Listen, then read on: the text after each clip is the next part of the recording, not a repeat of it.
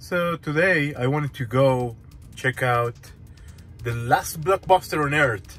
I'm in Oregon. I decided to take a little bit of a road trip for the 4th of July. So I've been having fun, just checking stuff around. I got an Airbnb that I'm gonna be staying at. So I decided to stop in the middle of my trip at the last Blockbuster on Earth. Let's go check it out. Check the sign there. Here we are. We're pulling in. And there we are. Okay, so before the times of Netflix and before media became so cheap, people actually used to get their entertainment from video clubs, places where you could actually rent videos. And in some places they may still be a thing, though they have been largely replaced by red boxes or similar automated solutions, which are a lot cheaper and a lot easier to maintain.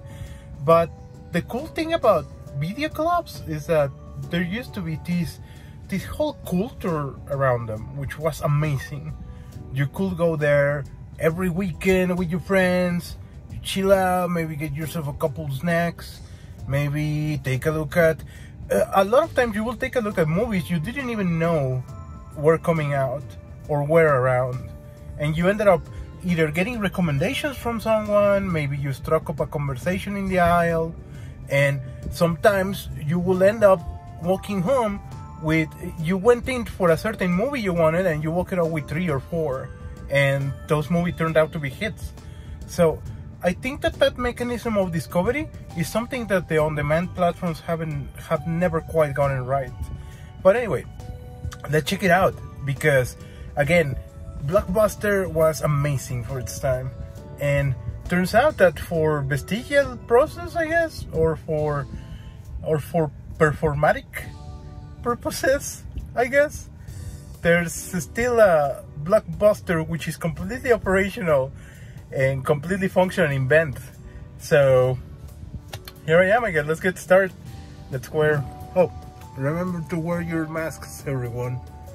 We still gotta take due precaution. Check this out. Here it is in all of its freaking glory. The last Blockbuster on Earth. This is amazing.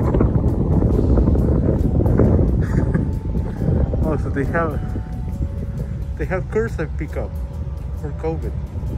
All right.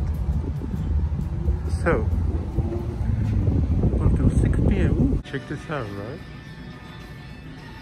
New releases. Oh.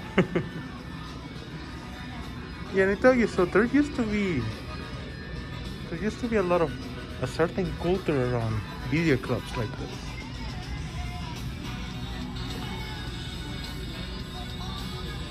Since you had a lot of stuff on display, usually there were amazing places to get recommendations served to you, or to have somebody actually recommend stuff to you.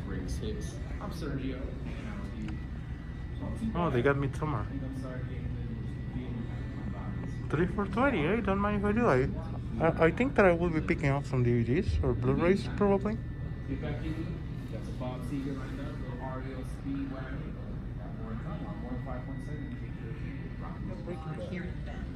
Imagine you're 18 and you get seriously injured in a car wreck. If you are 17, your parents can make the decisions about your health care. If you are incapacitated, unable to make decisions for yourself, a court will appoint a person to make decisions for you. A process both time-consuming and time. And these places also usually had games for rent. And again, that was a really cheap and really convenient way to play a lot of stuff on the cheap. I had a Blockbuster close to my house, and there's a lot of stories that came out of that. My sister asked to borrow my membership, and then she got a bunch of DVDs. And then she will miss the return date. She will never return them. So I had a lot of fees to my name, and I got really angry at her that she did that to me. Oh, you know, there's a lot of those kinds of things, I guess, are not applicable anymore to how things happen in the on-demand world, right?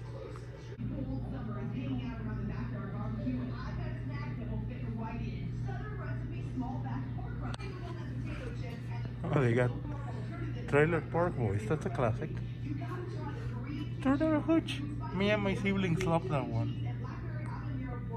Oh, I haven't. Now that I remember, I haven't watched Trainspotting 2.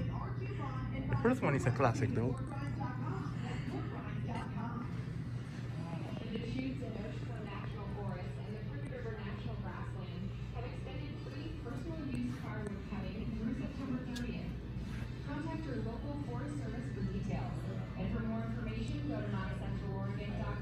Plenty of veritable classics over here. The people that organize the collection here clearly know their stuff. The last Blockbuster.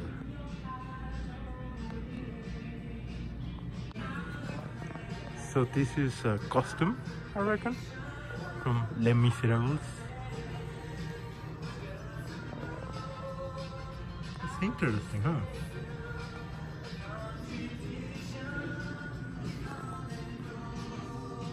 This fan art over here is amazing.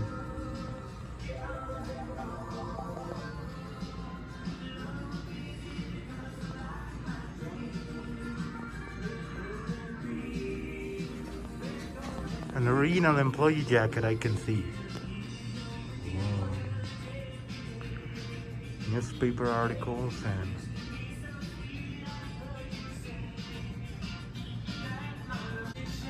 VHS tapes. Some kind of Blockbuster brew. Alright.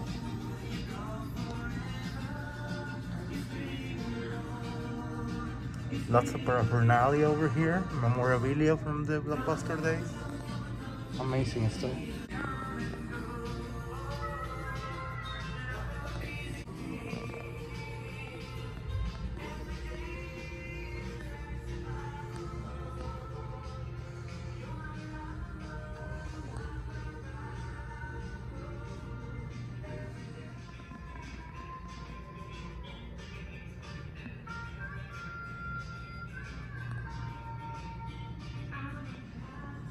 Family-friendly movies. 99 cents a day, 7-day rentals. Oh, that's interesting.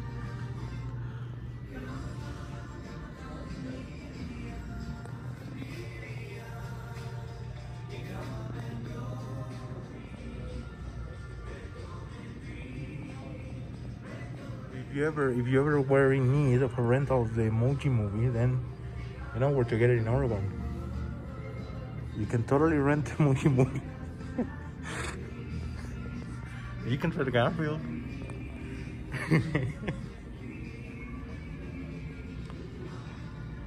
you can rent the direct-to-DVD sequels that Home Alone got. They used to air those in my hometown all the time.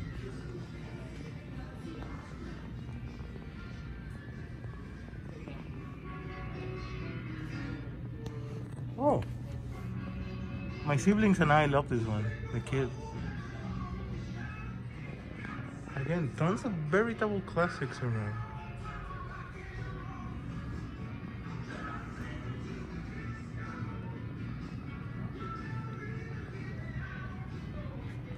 I'm even surprised that they got cases like this. This is also nostalgic for me in a way.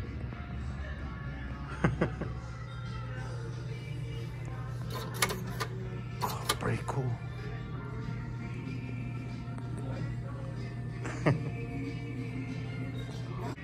'24. All right, that's a classic series right there.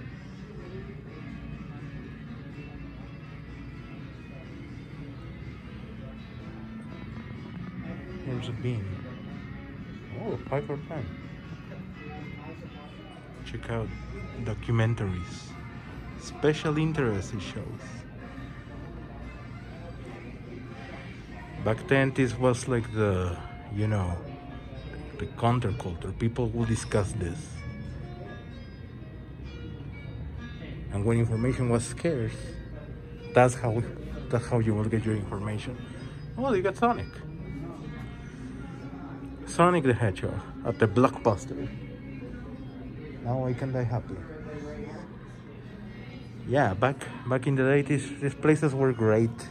Either to trading games or to rent games and play stuff on the cheap.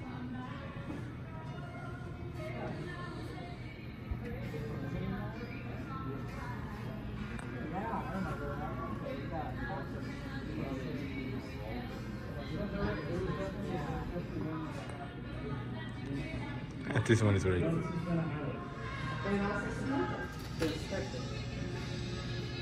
I got him.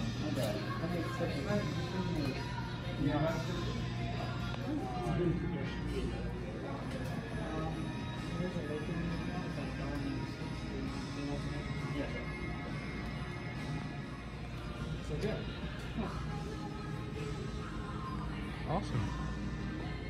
So how you like them apples? That's Blockbuster nerd. Got myself a bunch of goodies over here. Oh man, that's quite a trip right there. Really nostalgic. It was just 90 songs, and like me and 2 other people inside were humming along to them. That's amazing. If only for a moment we shared a little bit of connection there. Anyway. Take a look at it. Take a look at this beauty. Yeah. That's the last Blockbuster on Earth, ladies and gents.